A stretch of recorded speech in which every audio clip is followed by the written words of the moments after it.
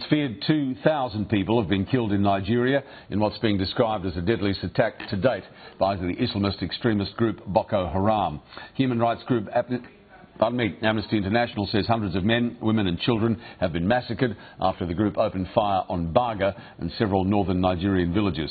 Local authorities say the militants sprayed bullets as they stormed in last weekend in trucks and armoured vehicles.